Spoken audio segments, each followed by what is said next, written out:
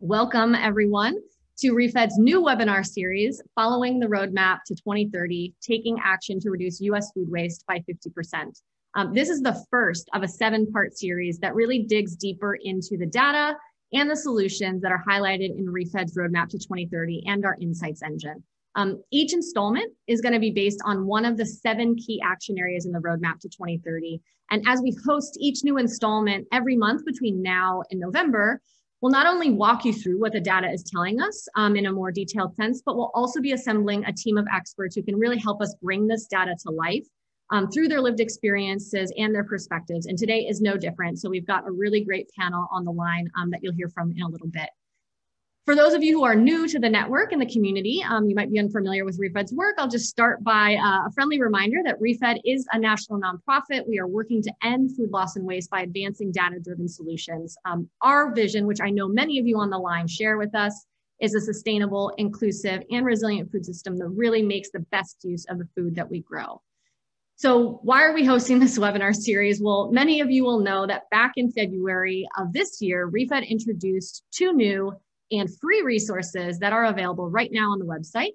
It's ReFed's Insights engine and our Roadmap to 2030, which really the goal is to support the food system's effort to cut food loss and waste by 50% by 2030.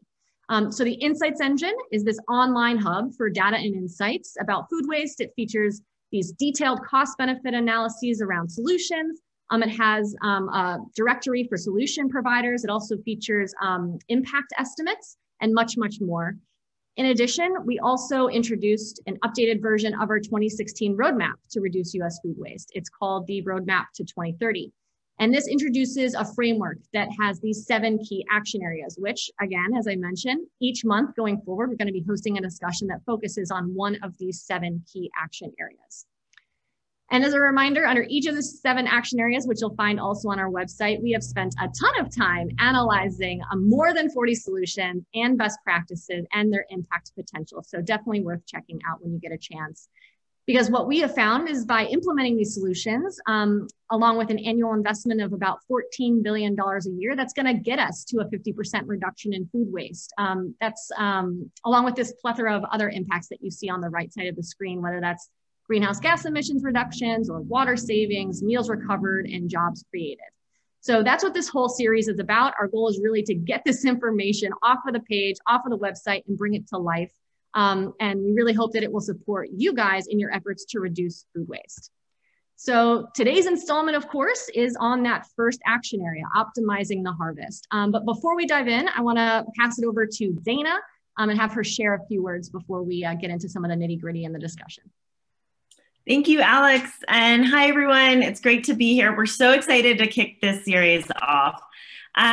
We have a lot of information to share with you, and we've recruited a ton of great voices to do that over the course of this series that we hope will really bring some of the ideas around these action areas to life a little bit more.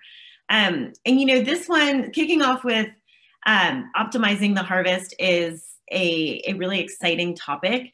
And one that I think is so solvable. You know, we produce more food today than we need to feed everyone. And I think really finding ways to hone in on what is the right amount of production and how do we get everything off the field is such a critical but doable thing. And so we're really hoping that digging in today can help everyone sort of both understand the challenge a little bit better, what's driving it, and also just see how solutions really are possible in this particular category. And if you like this sort of event from ReFed, I encourage you to join our brand new Food Waste Action Network. It's an evolution of what was our expert network and some other groups we were hosting. And it's designed to inspire real action, keep everyone up to date with cutting edge information, and help facilitate collaboration between people and between organizations across the food system. So today's event is open to everyone, but we'll also be hosting some exclusive events just for the Food Waste Action Network, including networking opportunities. We'll be doing lunch and learns, demo days where you can hear directly from food waste reduction solution providers, and more. So you can sign up by going to the link that you see on the screen or emailing us at insights@refed.com. And please share this around. We're hoping to really build a whole community as part of this action network. With that, I will pass it back to you, Alex. Awesome. Thank you, Dana. Yeah, we're super excited about the network. As you could probably tell in Dana's voice, we all kind of share the same enthusiasm. And speaking of the network, we're going to try something new here. So we're going to try a poll. I'm really interested to hear how many of you are joining the webinar today and are already members of the network. So hopefully you see on your screen right now a poll. Check yes or no. If you've already signed up and have joined the network, no worries if you haven't.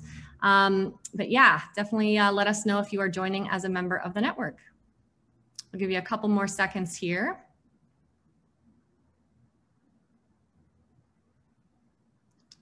Great. Okay. Awesome. Well, 75% of you definitely click the link that's on the screen today. We are more than happy to welcome you into the community and hope that you do join for more events like this that, yeah, hopefully bring more action to the sector.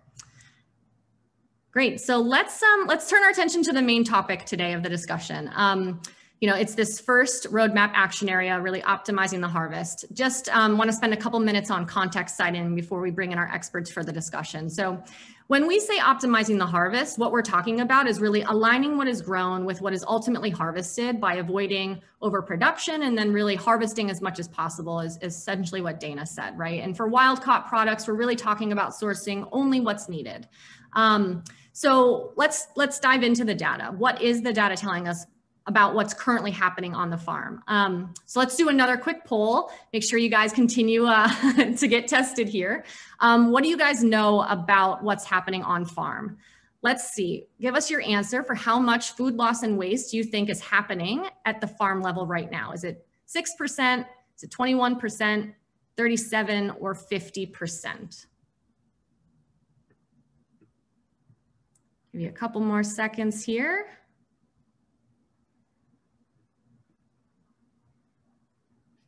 Okay, so most people think 37%, followed by 21%. That's great. Awesome. So it's probably no surprise to anyone that our insights engine analysis has showed that the most surplus food that's happening in the US right now is happening at the household, but the second highest sector for surplus is actually happening on farm, which we found actually was quite surprising at ReFed as well. It's nearly 21%. So a good portion of you got that answer. Good job. But yeah, nearly 21% of all uneaten food is occurring on farm. This is in 2019, of course, and that's just counting produce. Unfortunately, at this point, that's the only food group that we've been able to model for on farm at this point, but we do have hopes at ReFed to expand that going forward. So keep an eye out for that. But by implementing solutions to reduce this surplus produce, we can really cut each year 3.7 million tons of waste. We could cut 500,000 metric tons of greenhouse gas emissions each year, and we can save about 112 billion gallons of water. All of that would result in this annual net financial benefit of $8 billion, which is fantastic. But in terms of destinations for where that food is going right now, what we found is that some surplus is going to animal feed and other destinations, but a huge 83% of that surplus on farm is just not getting harvested. It's simply being left in the field. And what's also really important to note is that less than 2%, according to our analysis right now, ends up being donated, which I think will be a topic of the conversation as we get into the discussion. What are some of the causes or reasons for this surplus? So our analysis also found that about 23% of the surplus produce was actually considered marketable and edible, but it just wasn't harvested in the end. And we also found that another 28% of this surplus was perfectly edible, but it was just considered not marketable. Maybe it didn't meet strict quality standards or appearance standards. So really what we're talking about is over 50% if you combine these two factors for causes of why that surplus was left behind. When we think about using this data to take meaningful action, our insights engine also helps by ranking and prioritizing solutions based on whatever the desired impact is. And I'm sure we'll talk a lot about the solutions in our discussion. So what you're seeing on the screen right now is some of the top solutions to support optimizing the harvest based on net financial benefit and food waste tons diverted. So we're talking about establishing channels to sell or otherwise distribute imperfect or surplus produce, expanding what's acceptable for buyers, gleaning, or even partial order acceptance. So what does all of this data and insight that I've just walked us through actually equate to on the ground? Well, that's what we're about to get into with our panelists. So without further ado, let me introduce our panel of three today. So first, we've got Lisa Johnson. She is an independent consultant. She's an adjunct professor at North Carolina State University.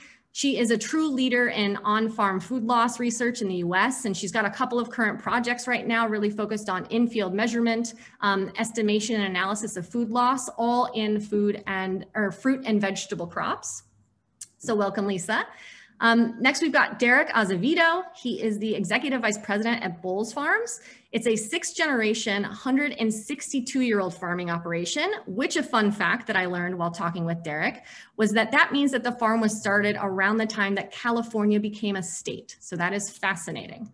And then last but not least, we've got Maddie Rotman on the line. Maddie is the head of sustainability at Imperfect Foods. They are an online grocer, of course, with a mission to eliminate food waste and build a better food system for everyone. Maddie is personally a champion for food access, which we love, and she really believes in the need to build a more equitable and regenerative food system. And just a note for everybody on the line right now, unfortunately, Maddie does have an emergency that has come up. So Maddie will have to cut out from the conversation. I'm a little bit early, but Maddie, no worries about that. We're gonna dive into the discussion and hope to have you for as long as we can. So Lisa, Derek, Maddie, thank you so much for joining us today. So let's dig into the conversation. So we just, heard a little bit that nearly a quarter of food loss and waste that is generated at farm level, is generated at the farm level. It's about 17 million tons each year. So maybe Derek, let's start with you as our resident farmer on the line today. Talk to us about, in your experience as a farmer, why and under what circumstances is that food being lost? What are some of these root causes? Thank you, Alexandria. I think if anybody who spent any time dealing with the complexity of food waste is instantly overwhelmed by the biggest challenge, which is simply its complexity. If you want to, it's difficult to synthesize down to simple numbers what the opportunities are and what the specific waste is, because when I look at those slides, at the end of the day, and I think we'll get a chance to talk about this a little bit more, but just quantifying what the opportunity is perhaps one of the first places to start. And when I see it on the ground, there are crops where there's very, very little waste from the farm all the way through the supply chain. There's crops where there's an incredible amount of waste all the way through the supply chain. And so the opportunity really becomes a unique set of circumstances at the field level, at the farm level, and at the crop level. So, a close friend of mine had to walk away from 60 acres of asparagus, a couple 100,000 pounds of asparagus, simply because the H-2A workers he had scheduled to come in to harvest it were held up at the border because the government wasn't held accountable for holding up their timelines on what so it was a physical labor issue on getting it actually harvested. There's a lot of issues as it relates to crop specs that come into play, where fruit is either too large or too small, or is ripe at the wrong time, that I think can be tackled through smarter contracting and things like that. And then there's simply a just a timing logistics element of food waste. And so that's where I think when a lot of people enter this space and they come and it seems like everyone's drawn to, hey farmer, what are you doing about this? Farmers are incredibly nimble, incredibly creative, and incredibly diligent about trying to optimize every single thing they grow. The crops they tend and the crops we tend are just trying to optimize as much value as we can, and we are working really hard. And the chain we're talking about here is not 3 links. It's not farm, consumer, and then a truck that goes back and forth in between. The chain we're talking about, that messy middle of the food supply, is vast. And so in order for us to really genuinely optimize what the good, healthy, nutritious crops that we grow, every stakeholder in that chain needs to play a role. The food supply is very complex. It works very well. But, in order to really capture what we can at the farm level, we've got to work with each level of that chain and find value for everybody in there, and ultimately drive value back to the farm. That's great, Derek. And I'm struck by one thing that you said, maybe in passing, but I'm just going to poke on it a little bit. Could you give an example when you say that some commodities are wasted more than others? Can you kind of highlight that for us, of why maybe certain commodities are being wasted more than others? Certainly. You know, if you get into, you know, like processing tomatoes, for instance, they're mechanically harvested, the varieties are bred to be ripe all at the same time. And so one thing that makes me feel good about growing processing tomatoes is that every single tomato I grow on this farm, which is over 100,000 tons annually, has the opportunity to be turned into food. When I just look over in the field next door, which is fresh market tomatoes, so a processing tomato would look like a sauce or a ketchup or something like that on your plate. A fresh market tomato would be something that looks like a tomato on your plate, to keep it simple. You know, those are harvested green, and so all the red ones are left in the field, and all the immature green fruit is left in the field. And they only take the size profile and the maturity profile that fits for the market. So we might leave 20, 30, 40, maybe 50% of those tomatoes behind. If I go to a barbecue and want to impress my friends with wonderful tomatoes, I go 10 days after harvest and pick like the great big crown fruit and take those, and they're delicious. You know, but that crop is optimized for the process, you know, for the process of getting it to stores in good condition. You know, peppers might be another one where bell peppers, if you're trying to make, bell peppers are peppers in the same family as tomatoes. They have a similar maturity pattern, but you know, if we're trying to target green peppers, all the reds and chocolates get left behind, you know, and so coordinating the buyer for the green with the buyer for the red versus chocolates all at the same time, who need to be, you know, there's a lot of coordination that happens. And if those are being processed, you know, that fruit is designed for the machine. Machines need very consistent fruit in order to work efficiently, you know, and so in order to optimize the machinery, we end up leaving some fruit behind in the field. And so each crop has its own unique, you know, in the carrot example that you showed, you know, my eye was initially drawn to the forked carrot in the bottom left-hand corner, you know, because it's like those, you know, you can't peel those, you can't do a lot of things with those. And so fortunately, a lot of creative folks have made, you know, juice and cattle feed and stuff out of those, but really optimizing, you know, each step of the supply chain. Sometimes it's that, you know, it's what fits it, how many number of cantaloupes fits in the box. That's what dictates how many cantaloupes we put in the box. How many, you know, and so a lot of these things are designed to optimize transportation, storage, you know, all of these other things that consistency. You know, a lot of the folks will say, well, if I have different sized melons in the carton on the grocery store, we're going to have people all grab the big ones and I'll leave the little ones and nobody wants them. And it's like, well, I don't know, maybe we're not giving consumers the opportunity to be impact shoppers and say like, I'm willing to take big fruit, I'm willing to take small fruit because I know that this diversity is giving me an opportunity to make a difference. That's awesome. And definitely we are going to have a lot of time to talk about solutions. So that's a great point there, Derek. Before we transition into solution, Lisa, maybe I'll kick it over to you just because you've done a lot of work and research in this space. I'd love to see if there are other challenges that you've identified on some regional or national scale, given the work that you've done. What are some of the critical challenges you think still need to be addressed? And I am really specifically curious as to what you think about whether or not what we're really trying to do here is solving for the overproduction on farm as a concept. How do you respond to that? I think you're on mute, Lisa. There you go. Yeah, hi, thanks for having me today. There are still lots and lots of challenges to understanding food loss on farms. The very first of which it's incredibly rare for a group such as this today to hear from a grower. And so I'm really thankful that Derek is here to share his firsthand experience. Much of my work has focused on what happens on farm. And so translating grower perspective into something that people are willing to listen to. So I'm really glad, again, to have Derek here to tell you firsthand. So one of the things that we're still lacking, unfortunately, even though we have this great new resource in the Insights engine, is specific data. You know, I don't know if you've heard the saying, there are as many different kinds of gardens as there are gardeners. It's similar with farms. There's a lot of nuance in farms all around the country. And if I say farm to someone, they might think of a cornfield or a cattle farm. They don't think about maybe a fruit and vegetable farm like I do, right?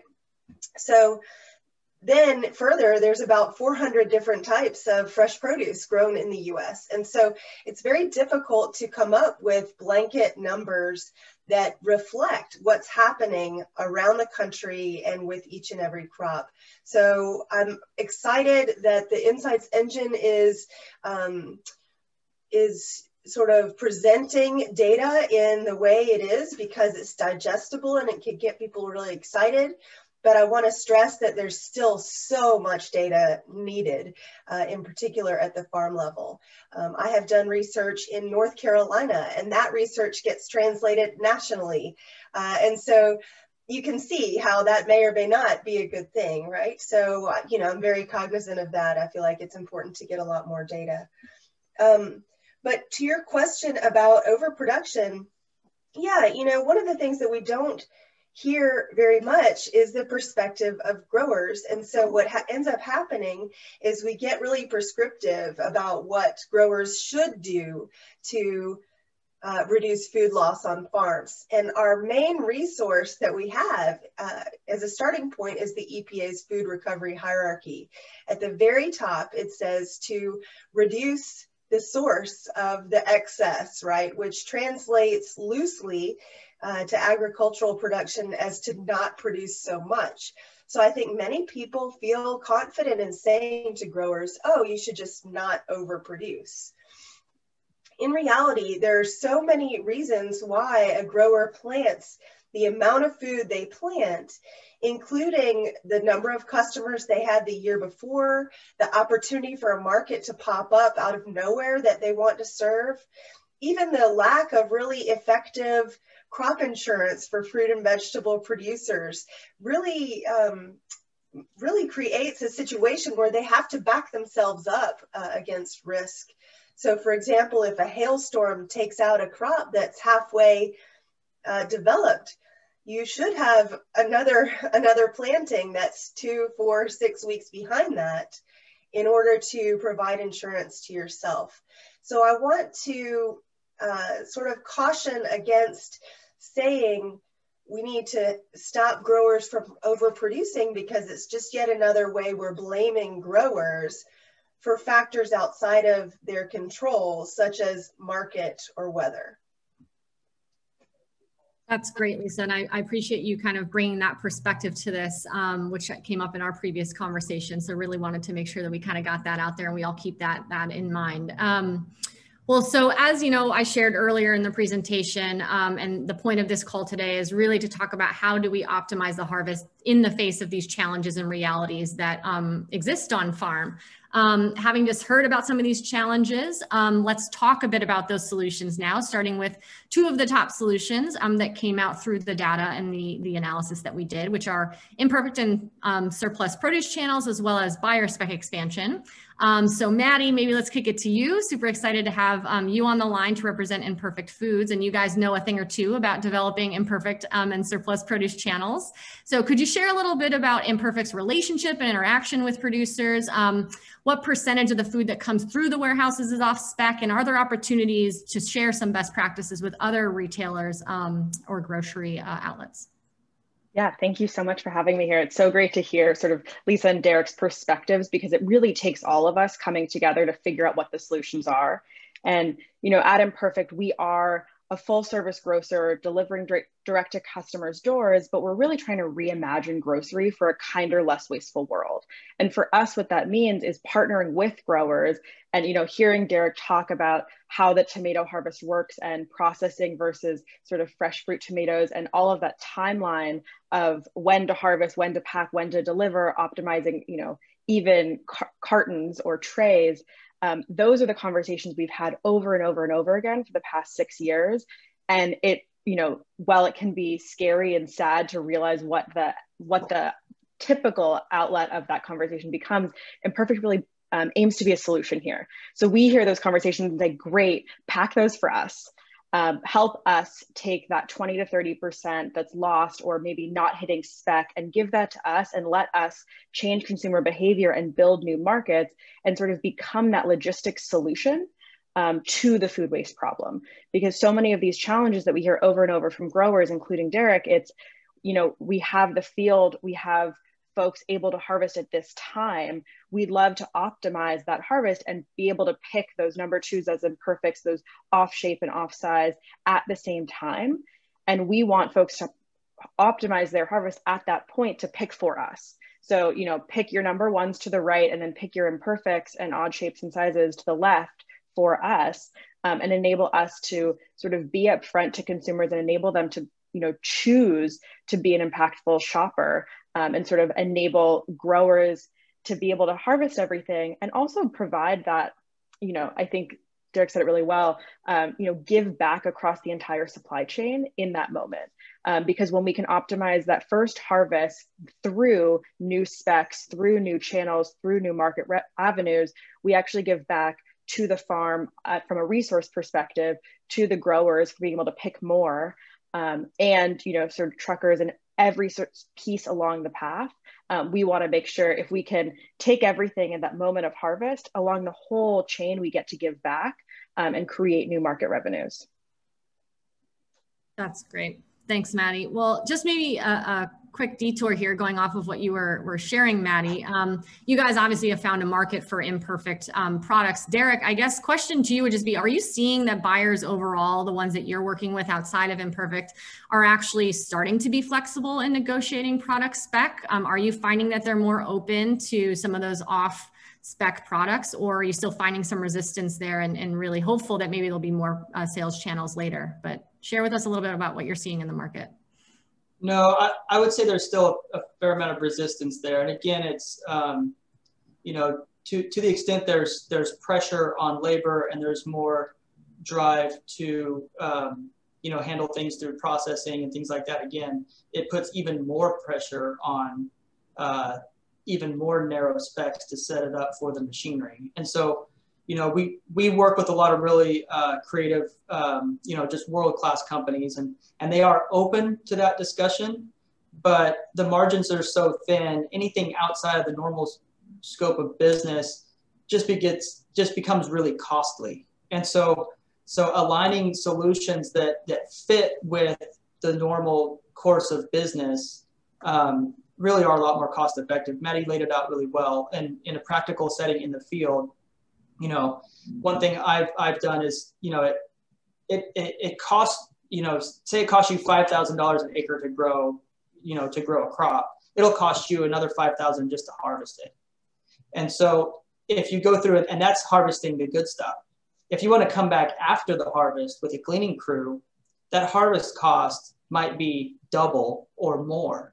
You know, you really want to, you know, we don't have unskilled labor on the farm. The people cutting watermelons are among the most skilled artisans in their craft that we employ, and the efficiency and speed at which they can capture that fruit and do it in a cost-effective way is a missed opportunity if you don't loop them into part of the solution. And so cutting the good stuff along with the scars at the same time and getting it up into the shed and then diverting it at that point into separate containers is a far, far more cost-effective solution than to try to go after the fact and rescue wasted fruit with volunteers and all of this other stuff that is just, it's too expensive, too dangerous, too costly, and too risky to participate.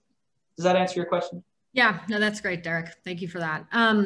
Well, maybe a bit of a spin. Something that I haven't really heard come up in the conversation so far is about donations. So let's spend a couple minutes here talking about, and open to anyone on the call, you know, how do donations play into all of this of getting some of this food off a farm, whether it's imperfect or otherwise? How viable a solution is fresh produce donation? And what are some of the obstacles that still need to be overcome when we're talking about some of this product for donation?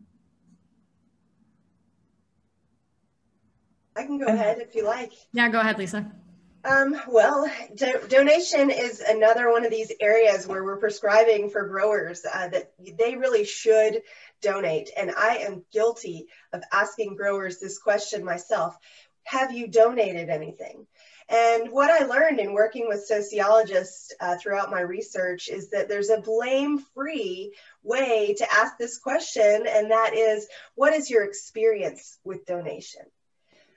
In talking with growers, I have found out that not everyone has a great experience with donation. In many cases, it costs the grower money to either harvest or transport something that they want to donate because they feel good about doing that, right? In many states, the tax benefit is not enough to cover their costs, and so they are losing money just because they want to donate. And many of the people on the line have their own businesses or participate in their own businesses. How would you feel if someone said to you, you really should just give away some of your money instead of keeping it? It's very challenging. Now, many growers appreciate the avenues that are there, but it would work a lot better and more growers would do it if there were incentives to donate that at the very least covered their cost to harvest and in many cases sort and pack. What people often don't realize is the packaging growers use is itself very expensive. And so when you ask growers, to donate a pallet or whatever, there's more that goes into it than just the fruit or vegetable. Important to remember. That's great, Lisa. Maddie, what would you add to that? Yeah. No, and I think that you covered so well, Lisa, but I think one of the other challenges that we haven't shared yet is the infrastructure of the nonprofit space and who is able to accept these donations. At Imperfect, we have a really robust relationship with both food access folks that do same day delivery, as well as some larger food banks. We work with over 75 different nonprofits across the country to provide food access in our communities. But working with them, we understand the nuance and challenge of what they have from an infrastructure level. We go through and sort hyper-perishable items to folks that are maybe soup kitchens that can cook things versus hardier items for food banks, because right now there's about a 5 to 7 day delay at food banks for processing all of the product right now because there's such a need. And so sort of making the assumption, or often there's the assumption that there's excess food and there's so many folks in need of eating. This is a silver bullet, donations. And it's not true, because the infrastructure and needs across the chain of everything from price of packaging to freight and harvest, as Derek mentioned, to as well the infrastructure of sort of the food access partners and what they're able to process and bring through and give out. There's so many steps along the way that also need to be optimized. And I think it's both the infrastructure piece and then also the size of it. If we look at sort of the insights engine to really highlight how large the weight or revenue of excess and surplus food and uneaten food there is in the US, it's around 2% that's getting donated. To be able to scale that up is so large. And so creating sort of multiple revenue channels and multiple marketing channels to be able to provide this food to consumers is where Imperfect thinks that there is opportunity, because we can purchase this food, provide more revenue through the supply chain, but also partner with nonprofits and food access folks to find ways to help them optimize their solutions. But it really isn't a one-to-one answer. Right. Derek, anything you would add from your experience? Yeah, again, like I mentioned, sometimes the cost of harvest doubles your investment in the field. And if you look at the inflation that we're dealing with, just the cost of a pallet, I paid $7 for pallets last year. I was quoted yesterday for one pallet costing $40. Trucking rates are double where they were last year. The people that we have access to do some of these jobs on the farm is limited and scarce. And so, and on top of all of those things, you're already asking one of the most generous groups of business owners to give even more. And, I did a comparison to a global food company who was bragging about the $7 million they gave away last year. And I looked up their profits, and I did a ratio. And if you did the same thing on our farm, we were 36 times more generous than they were. And you just don't hear farmers brag about that stuff. I work with a lot of food banks, and I will say I have nothing but respect for the folks that deal with food banks and their little network. I mean, these people are up all night long. They're probably the most passionate group of folks, and so I work with them a lot, and we give away a lot, and we coordinate a lot and deal with all the little loads and stuff. And it's because I'm generally, I'm generally just inspired by the people. But it is really problematic. And there have been many times we've been turned away by food banks because they just don't have the room, or they don't have the cold storage, or they can't handle 80,000 pounds of watermelons this week. And so you know, really kind of creating some excess capacity in that system would certainly help to alleviate some of the strain that they deal with. But I will say one thing, that the people involved in the food banks and that, like I said, that little network is a really impressive group, and you can't help but fall in love with them, I'll tell you. Thank you for that insight, Derek. I do see and continue to see a lot of questions coming into the chat, which look fantastic and great. So thank you. Keep those coming for sure. And we'll try to incorporate as many as possible here.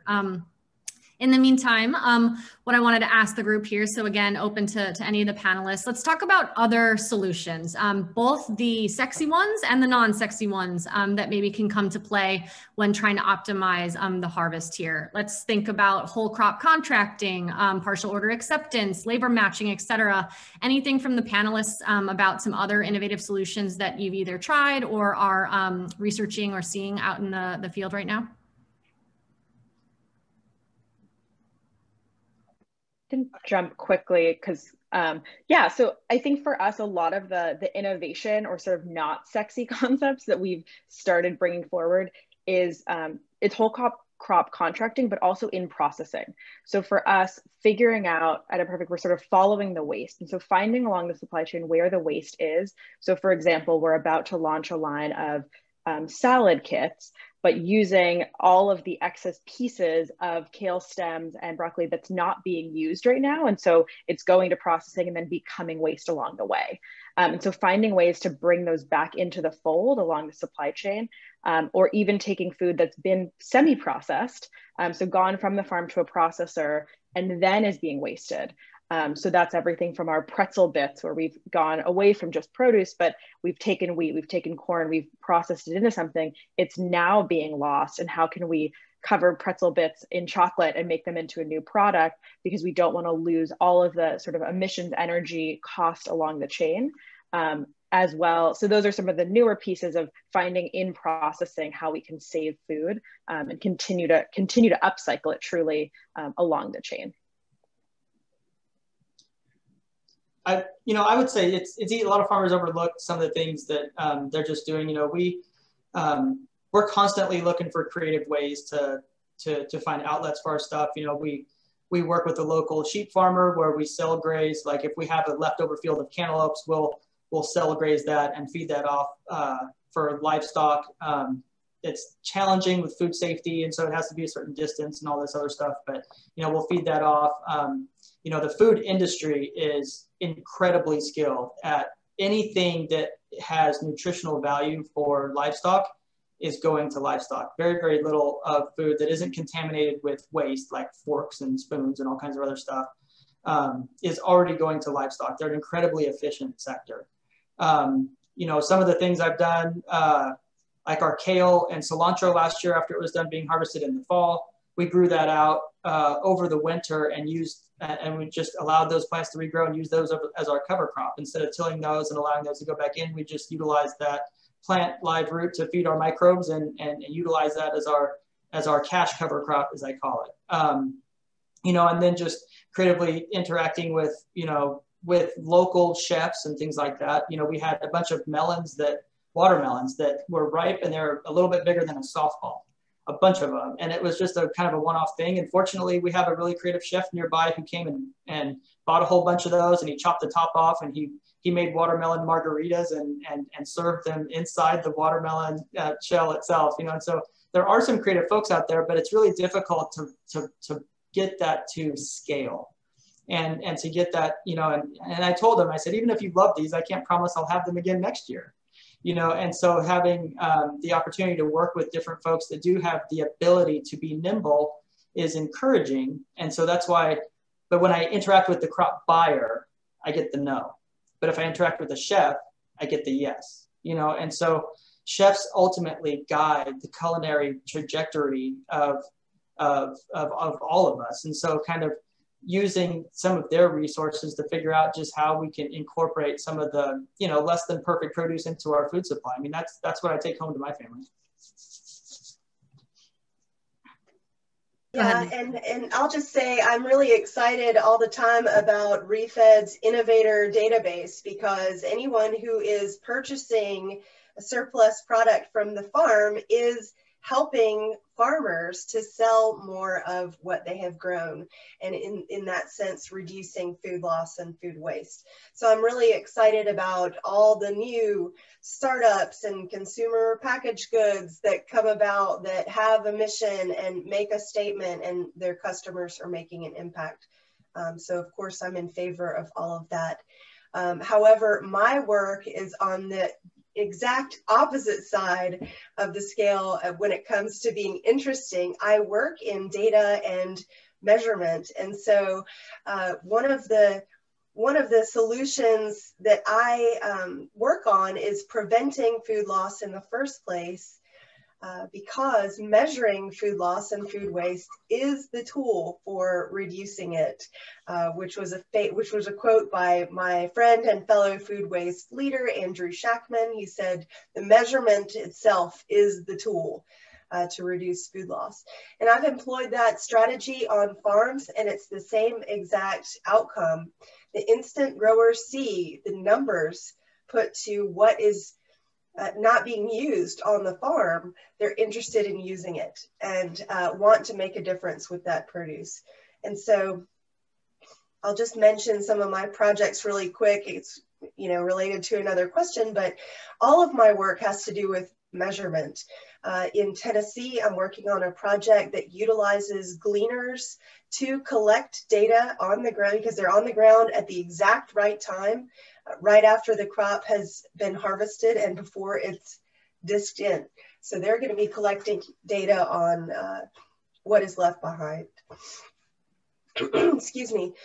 In collaboration with World Wildlife Fund and Measure to Improve and Kai Robertson, we are working to arm growers, to empower growers to do measurement in their own fields, and so providing them with a food loss calculator and tutorial to go along with that. So any field, anytime growers are interested in seeing what's left out there, they're able to take those measurements on their own.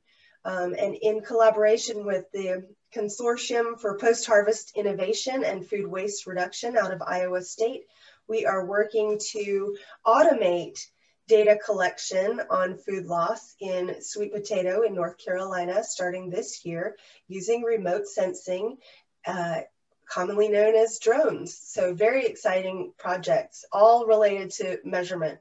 When we measure, we can manage, right? And this is the mantra among food waste enthusiasts for so long, but it's true. When we know what we're dealing with, the scale of what we're dealing with, we can design a solution that fits at that scale.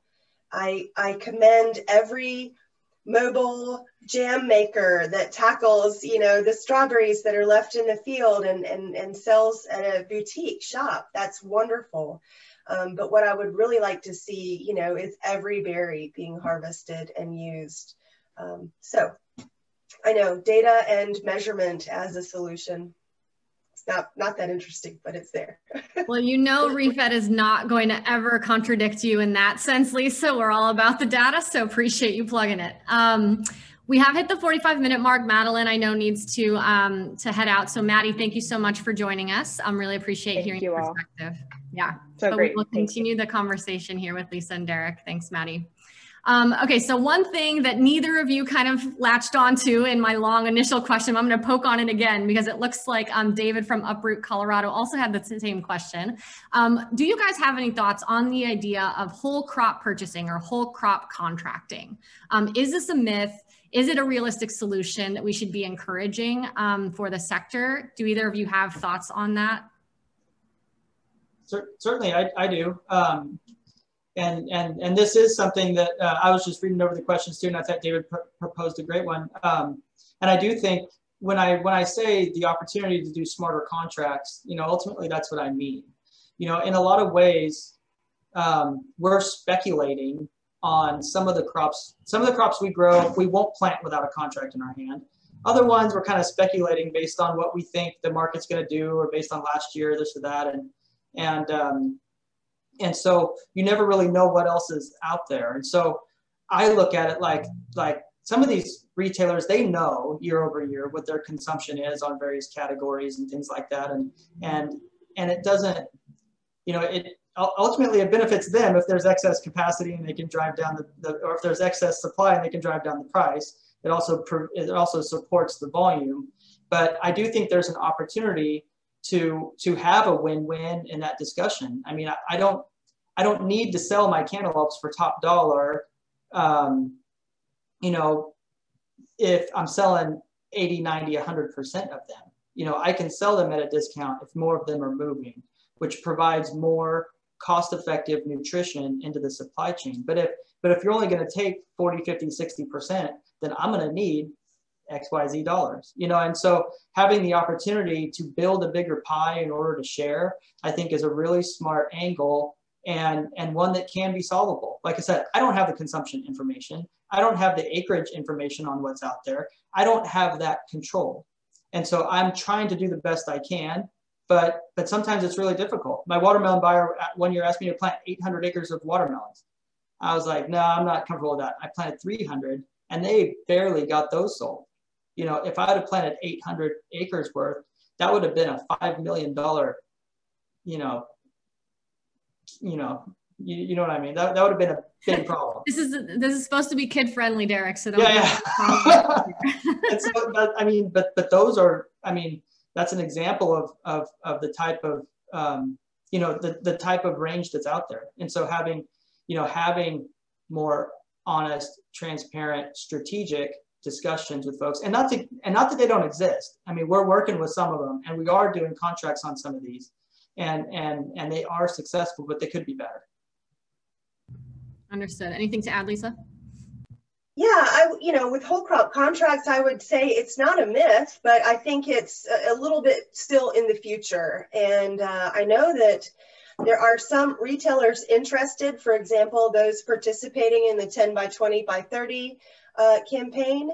But I think that kind of contract is probably better suited for a distributor or a processor or something like that, where they could take the range of quality and not put it all in the grocery store until we know that consumers are ready for that.